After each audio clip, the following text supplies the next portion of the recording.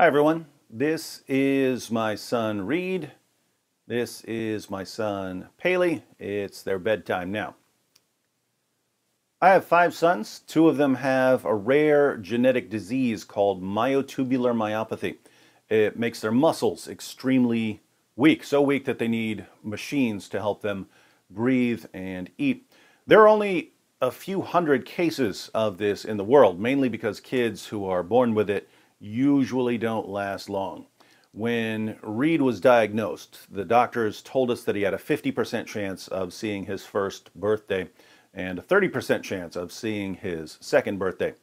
And this was in New York with modern medical facilities. Most areas of the world can't deal with cases like this. Reed is going to turn 12 in November. Paley just turned 9. They beat the survival odds, but it's been a rough road for them. Reed died once in a hospital when he was a baby because a nurse wasn't taking very good care of him. He was dead for around 4 minutes. Doctors revived him. Paley died twice at home. Both times my wife did CPR and both times he came back. But they lose something when their hearts stop for a few minutes. We left New York City last year mainly because of Reed and Paley. In New York, we lived in a small 3rd floor apartment, so we couldn't get them automatic wheelchairs that they could control for themselves. Automatic wheelchairs weigh a few hundred pounds, so there was no way to get them upstairs and downstairs. We finally moved last year so that Reed and Paley could be on the 1st floor. I built a wheelchair ramp. We recently got Reed his new wheelchair. We were still waiting on Paley's wheelchair when he died the second time. He's connected to an alarm that goes off if his heart rate or oxygen level drop. The night nurse turned the alarm all the way down so that it wouldn't annoy her. The next day, Marie was in the kitchen and couldn't hear the alarm after Paley accidentally pulled out his trach tube that he breathes through. She revived him, but he's not the same so far.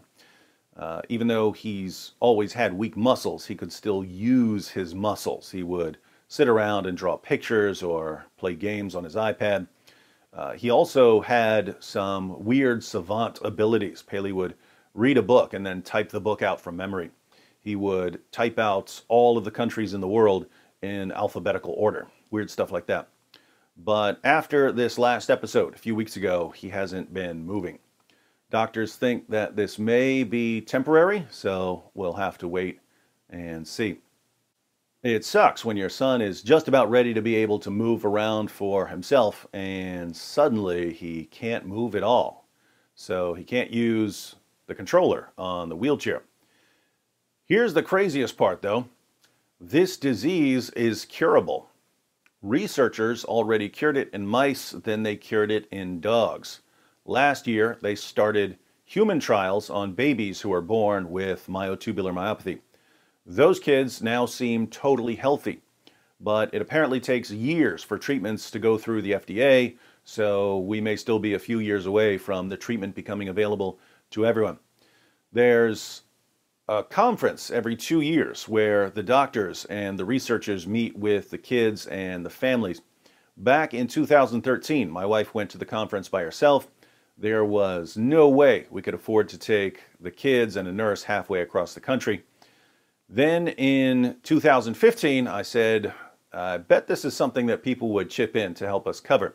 So I put up a link on my website where people could chip in, and people covered the entire trip. I rented a 32-foot RV. We brought all the kids and a nurse with us to the conference.